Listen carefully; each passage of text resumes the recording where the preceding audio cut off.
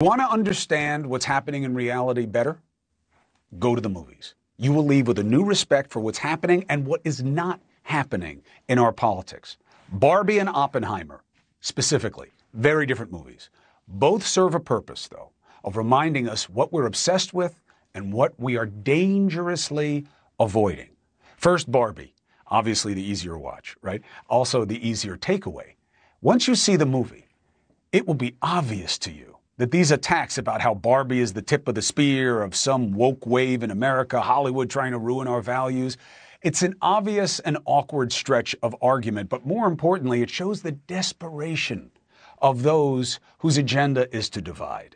Look, do you want to talk about why they have the dotted lines and the map and all that? I'll go through it with Steyerwalt, but at bottom, this is a harmless, entertaining movie with some clever aspects. It's not a cultural assault or in code.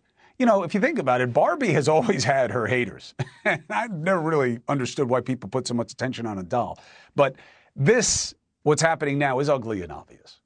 What people want you to think, want you to feel, no matter how strained it is, okay? They want you to see problems. They make us identify with fringe fears and points of fixation that are really just ways to slice us into pizzas and to make them stronger, and as a result, the nation weaker. Then you must watch Oppenheimer, okay? It explores the invention of the atomic bomb, but more importantly, the implications of the development in the absence of thinking about what it would mean other than advantage.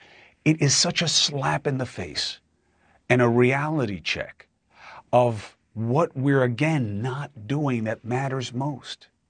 Okay? We use the right language, right? In service to these culture wars and calculated sideshows, right? Dangerous time, awesome power and how we wield it. But we take it out of context, right? And then the real issue that we're talking about will be something penny ante. There is a real danger that is all around us, and it needs to be addressed. But it's just not found in a fugazi fight over who decides to wear a dress. We are ignoring the big questions. What happened to the middle class and why? Why don't our leaders ever debate that? Why don't they ever talk to you about it? What's the goal of incarceration? You ever hear anybody talk about that who wants to lead us? What they think, who should go to prison and why, instead of tough on crime, right? You sell drugs, you're gone for the rest of your life. They talk to you about it in platitudes, not policy. There's no philosophy anymore. There's no real talk about what the principles are that matter. How do we make more useful workers? There's no philosophy driving it, no principled direction. We wonder why we're all having our information stolen, constantly having our conversations used for marketing and censorship is definitely out there, but the issue becomes reduced to finger pointing. They're doing it. They like it. No, they like it. Nobody wants to take it on. Why? Because that's hard. Nobody wants to deal with hard questions, just like during the atomic bomb development. Just because we could, did that mean that we should?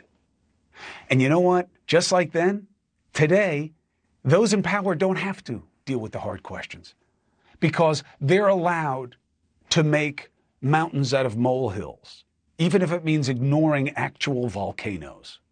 Wrestling with hard questions, like if we can do something, does that mean we should do it? That's hard. AI, it's a boogeyman. Why? Why just dismiss it that way? Because it's hard to figure out where it should be and where it shouldn't. How do we deal with content moderation on social media? Well, what are these places? What is Threads? What is Twitter? What is Instagram? Because they're not publishers. You certainly don't treat them like News Nation. So who has the responsibility? What is the responsibility? What are the guidelines? Who tells us? And how do we keep track of it? Nobody wants to deal with that. They have hearings. They took care of nothing. Cloning is exploding. And it goes in all these different directions. What's okay? What isn't? When does life begin? Instead of a cheap argument about who respects life, and I'm pro-life like anybody's anti-life, why don't we deal with the hard part of defining what that actually means and how it's reflected in what we allow in our society that goes way beyond a single medical procedure? If you watch these two movies, Barbie and Oppenheimer, man, are they food for thought. Barbie about how forced, fringe, woke worries can be. And Oppenheimer reminds of how we have abandoned the aspect of moral responsibility in the name of progress for self-defense or some temporary suggestion of principle or advantage, just like we did then. It is horrifying watching the movie. And it will remind you that we got to have better leaders. We have to have leaders who don't hide from what's hard, who investigate issues that matter the most and to the most of us, not this stuff that we're dealing with now. We increasingly in this country have leadership that avoids doing what's hard, and we're okay with it because they keep bamboozling us into going down these false corridors. And often, I'm there running right behind, trying to catch up to tell everybody, slow down. Do you want to know why things got so complicated and confrontational during the pandemic? How we ever wound up not all on the same page when we were all under attack by the same thing? Watch Oppenheimer. And you'll see how when there's a leadership vacuum and no real discussion about principles and priorities, how quickly people can get carried away with reckonings of science and doubt and replacing principles and philosophy and methodology with popularity and pressure from opponents. You can get to a bad place real fast, and we did, and it ain't the first time.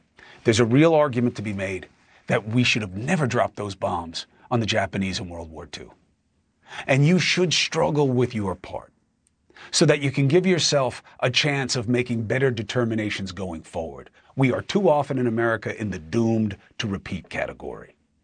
And for what it's worth, Barbie is definitely a relief, except for Ryan Gosling's abs, which made me feel like a pig. And Oppenheimer is incredibly powerful storytelling. It will probably have a big footprint at the Oscars, and for good reason. And do you think you know Cillian Murphy from Peaky Blinders? Think again. Do you think you know Robert Downey Jr. from Iron Man? Think again. Blow away performances that should, remind all of us, we need our artists. We need them doing and showing us things that we would not realize or have impact us emotionally otherwise. The only thing that outshines the performances is the realization that we haven't really learned that much since our atomic bomb determinations. We're still not wrestling with hard questions. Instead, being distracted by de minimis divisions. Go to the movies and you'll understand a lot better what's going on outside the theater.